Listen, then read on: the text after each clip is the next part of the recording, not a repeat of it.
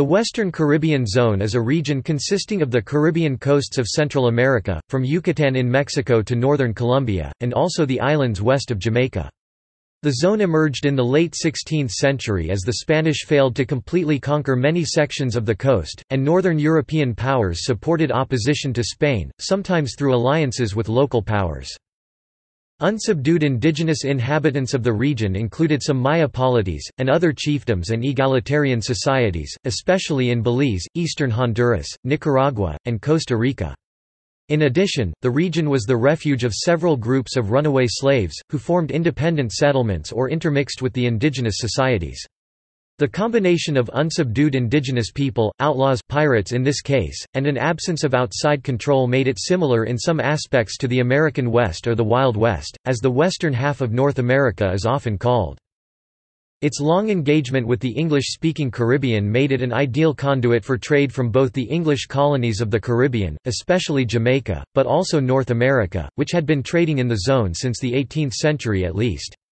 The relatively low population and strategic location attracted United States-based transportation companies to promote infrastructure projects from railroads to the Panama Canal in the zone, and conjointly with that to introduce large-scale fruit production toward the end of the 19th century, often bringing in labor from the English-speaking Caribbean to assist.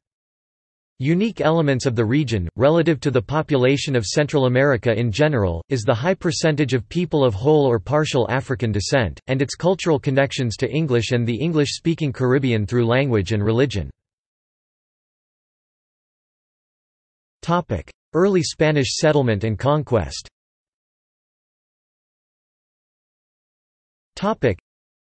The first Spanish settlements on the mainland of South America were at Darien, where Spanish military activities were prominent in the first years of the 16th century. But, the Spanish abandoned their positions at Darien by 1520, leaving it, as well as the province of Veragua on the Caribbean coast of Panama, in the hands of the indigenous peoples. This situation continued well into the 18th century. The government's occasional licenses given to ambitious Spaniards to conquer or settle these regions never resulted in any significant or long-lasting occupation, nor did attempts of missionaries to convert the indigenous inhabitants result in change. The Spanish founded towns along the coast of modern-day Venezuela and Colombia, notably, Santa Marta in 1525 and Cartagena. From these towns they expanded inland to the lands of the Muisca in the highlands. They were less successful on several parts of the coast, where unconquered pockets remained, notably at the Rio de la Hacha and the Gulf of Urabá. Spanish successes in Central America took place mostly on the Pacific side of the isthmus, especially as the victorious Spanish and their Mexica and Tlaxcalan allies entered Guatemala in 1524 from the north. While the primary goal of the conquest was the Maya kingdoms of the Guatemala highlands, and the Pipil, Lenca, and other kingdoms of Honduras and Nicaragua, most of their success occurred on the Pacific side of the isthmus. A moderately wealthy Spanish colony, called the Kingdom of Guatemala, was founded on the mining economy of that region, while not as prosperous as those of Peru or Mexico in gold exports supported Spanish towns and settlements, often at former Maya, Lenca or Pipil towns. Farther south, attempts to subjugate the territory of modern-day Costa Rica were failures, although they did manage to capture slaves for labor elsewhere in the isthmus and outside it. There were numerous entradas invasions authorized, but all had to withdraw under stiff resistance. Towns that were founded in the 1560s were all destroyed by early 17th-century attacks, especially led by the Talamacas, and as a result the Spanish only occupied the region around the town of Cartago and the Nicoya Peninsula. Attempts to reduce the area through missionary activity, mostly under the guidance of the Franciscans, also failed to produce much fruit, and further hostilities in the 1760s and 1780s ended that period. The Spanish founded some towns on the Caribbean side of Central America, most notably Puerto de Caballos, Trujillo, Gracias a Dios, and Portobelo, as well as a significant inland town at San Pedro Sula. But they failed to conquer the provinces of Tegucigalpa and Tologalpa in today's northeast Honduras and western Nicaragua, as well as much of the coast of Panama and Costa Rica, which also lay beyond their control, save a few key towns. They established reasonable control of the coastal lowlands of northern Yucatan after 1540, but the interior of Yucatan remained independent under the Itza kingdom. The coastal regions on the south and southeast side of Yucatan, while nominally under Spanish control in the province of Verapaz, were ruled by missionaries and exercised considerable freedom of action under the Spanish administration. For much of the 16th and early 17th centuries, the Spanish were content to allow the Caribbean side of Central America remain under loose control, as around the towns of Puerto Cabello, Trujillo, or Portobello. They used the towns and the routes to them for transporting products of the Pacific side, including Peru, to be shipped and exported to Spain. The African runaways.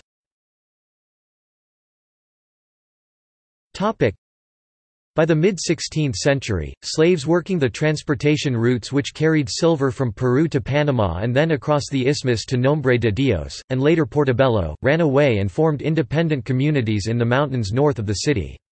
The Spanish called such runaway slave communities cimarrones. A large community with multiple settlements had developed there by 1550, initially headed by a king named Bayano whose headquarters was in Darien. After he was captured in 1558, other men succeeded him as leader. Somewhat later, other groups formed, especially drawing on the many slaves in Panama who were called up to carry silver across the Isthmus of Panama from Panama to Nombre de Dios, the Atlantic port. By the 1560s there were two large communities, each with its own king, on both sides of the route. In 1572 the Panama Cimarrones allied with the English privateer Sir Francis Drake to try to take Nombre de Dios. In 1582, the Cimarrones agreed to accept Spanish authority in exchange for their permanent freedom. Other Cimarron communities formed in Nicaragua and Honduras, especially slaves fleeing the mines and transportation corridors. Thomas Gage, the English Bishop of Guatemala, noted several hundred escaped slaves in the early 1630s. Topic: English and Dutch challenges.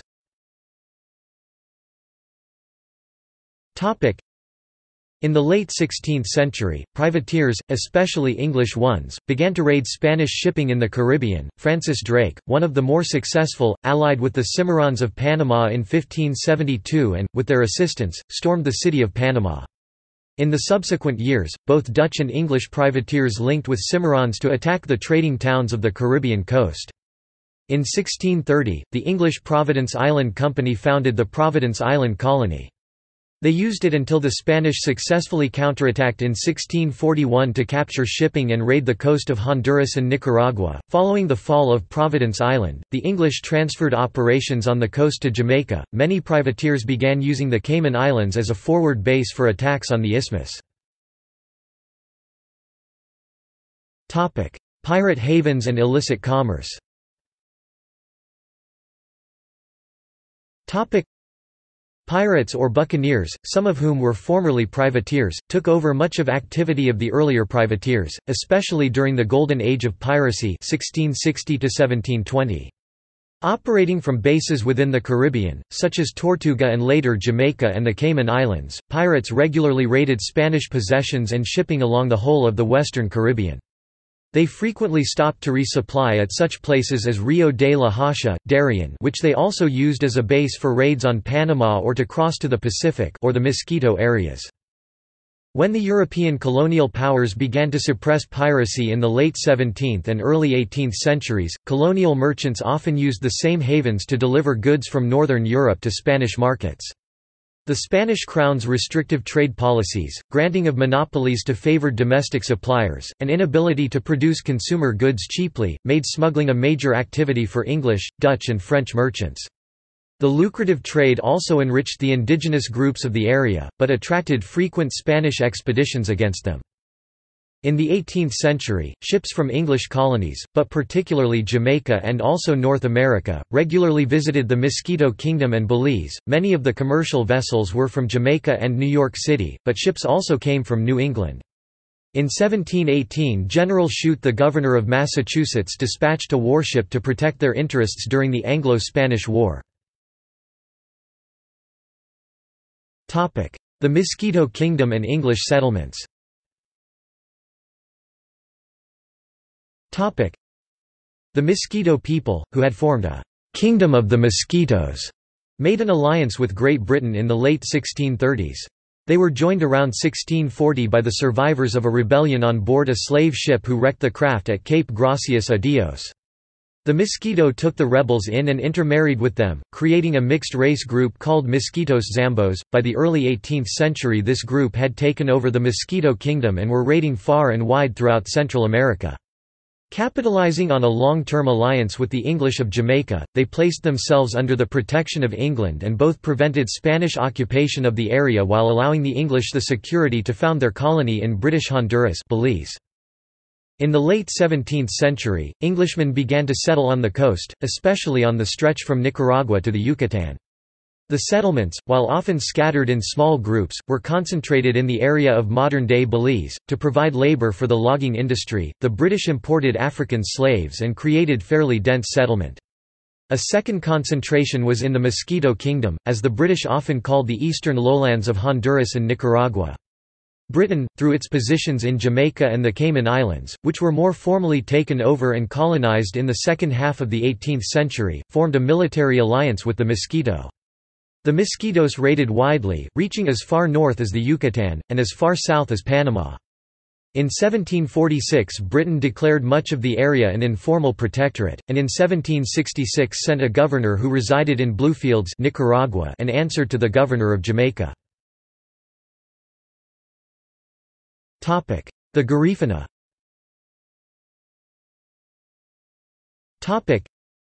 In the later 18th century, Caribbean Central America was often used as a place of exile. During the Revolutionary Wars of the later 18th century, the French deported African-descended militia units to Honduras, and in 1797 the British dispatched the so-called Black Caribs of St. Vincent to Roatan in the Bay of Honduras. Many of these groups eventually found their way to the mainland as well, some retaining a distinct identity while others gradually blended into the existing population. Today the people of mixed African indigenous descent are usually known by the name of Garifuna. Independence.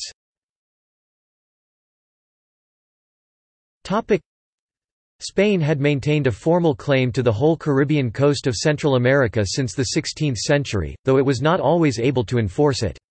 When the Central American countries attained their independence in the aftermath of the Mexican War of Independence, they claimed the region as part of their respective national territories.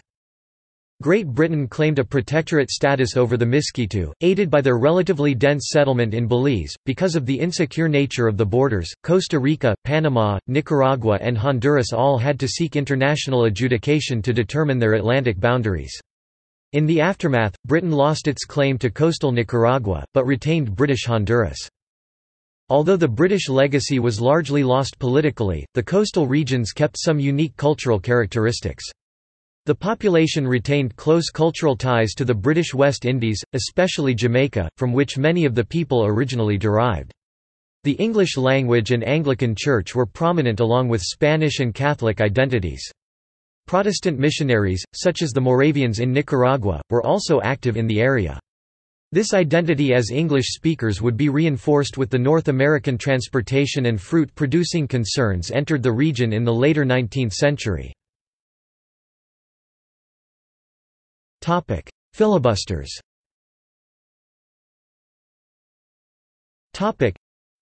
The Atlantic coast of Central America was also an ideal base for filibusters, U.S.-based adventurers who tried to intervene in the affairs of Central American republics. William Walker's short-lived takeover of Nicaragua in 1856 was the most famous and important of these private military adventurers. The Yucatan Caste War.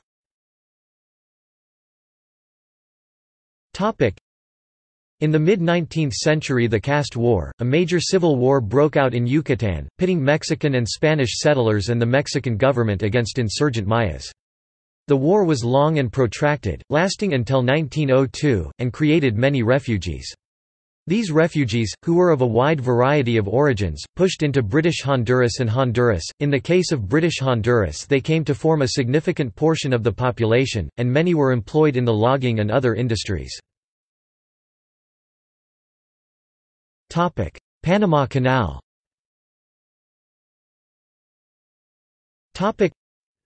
Several attempts to build a Panama Canal from the Atlantic to the Pacific side of Central America failed before U.S. interests acquired the French project and lands in 1902.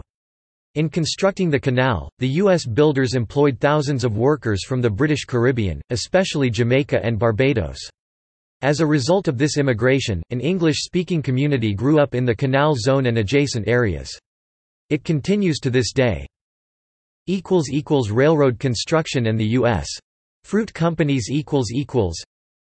In the late 19th century, the Caribbean coast of Central America was a backwater, poorly developed and in many cases only partially controlled by its legal governments. Most of the Caribbean side of Costa Rica was under the control of Talamanca and other indigenous groups. Nicaragua and others had to consider the independent Mosquito Kingdom until 1894. Mexico gained control of its portion of the Yucatan only following the end of the Caste War in 1902. The California Gold Rush after 1849 created a very large demand for rapid, sea-borne travel from the east coast of the United States as well as other parts of the world and the Pacific, and Central America was a potentially usable route. As a result, there were various attempts to build railroads across the isthmus. In 1850, Honduras began work, financed and overseen by largely United States capital, on the Inter-Ocean Railroad Ferrocarril Interoceánico, though the work did not extend very far for many years. In the 1870s, Jamaica and the Bay Islands of Honduras began to export fruit, especially bananas, to the U.S. market, and entrepreneurs like the Vaquero brothers of New Orleans and Lorenzo Dow Baker of Boston hoped to capitalize on controlling shipping of bananas to U.S. markets to make big profits. At the same time, Minor C. Keith, who had taken over his uncle Henry Meigs' railroad project founded in 1871 to build a railroad from the coast of Costa Rica to San Jose, its capital, decided to plant bananas along his rail lines, and in fact the banana export business saved his investment. As banana growing spread into Honduras from the Bay Islands, too, the question of building railroads to increase areas able to participate in the international economy grew and a number of firms merged fruit production, railroad building and shipping into vertically integrated large-scale concerns. By 1920 they were dominated by the United Fruit now Chiquita and Standard Fruit now Dole. The opening up of land, and the fact that the fruit companies paid higher than average wages soon drew thousands of immigrants to the banana-producing regions, from the densely settled highland settlements of the Pacific side, and from other parts of the Americas. Among the immigrant workers, the companies often preferred workers from the English-speaking Caribbean, primarily from Jamaica and Belize, since they could speak English. Local workers often resented this new, African-descended English-speaking and largely Protestant element, and protested and struck against them. The U.S. companies relied heavily on connections with elites in the various countries of the region, as well as the willingness of the U.S. to intervene if the company's interests were threatened. This combination of local cooperation and imperialist intervention led the visiting American novelist O. Henry to declare Anchoria, his name for Honduras, a banana republic, in 1904. This term has been widely applied to such combinations elsewhere in Central American and in the world. International commerce.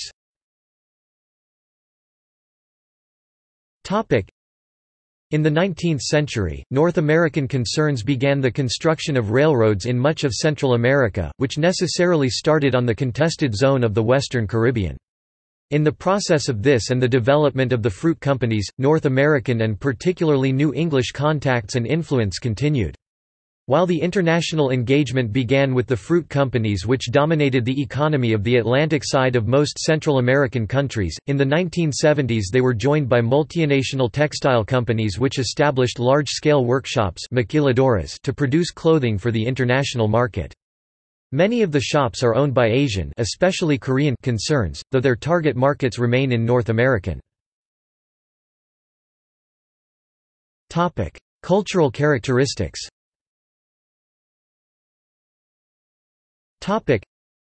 The Western Caribbean Zone is a multicultural region, including populations of Spanish mestizo origin, indigenous groups, African indigenous mixed-race populations, Europeans and European Americans, and Creole populations of African and mixed African-European origin. However, one of the characteristics of much of the region is the speaking of English, not only in Belize, a former English colony, but also as enclaved populations along the coast from Panama to Belize. In the case of the Belize and the Cayman Islands, English is the official language, but there are significant English-speaking majorities in the Bay Islands of Honduras. In the countries of official Spanish language, the English-speaking minorities have often been disparaged, particularly in Honduras, where the English-speaking population is perceived as having been brought in by the fruit companies as a means of undercutting indigenous and mestizo landholding and labor. Their more ancient connections to English colonialism or attempted colonialism, as along the Mosquito Coast of Nicaragua and Honduras, has been combined with the perceptions that they are agents of North American, United States imperialism. This perception has led to occasionally racist depictions of the population, the popular press, and among politicians. These sentiments were often manifested by the deportation of workers who could be established as having originated in Belize or Jamaica, as well as other English-speaking Caribbean colonies. Beyond linguistic identities, the Western Caribbean often exhibited culinary habits associated with the English-speaking Caribbean, or family structure characteristic of that region, such as a reluctance to enter into legal marriages, but instead, what is frequently called common law marriages. The family structure that results from the marriage strategies of the English-speaking Caribbean, often called the matrifocal family, was first described and identified by Nancy Gonzalez in her work on the Garifuna of Nicaragua and Belize. See also: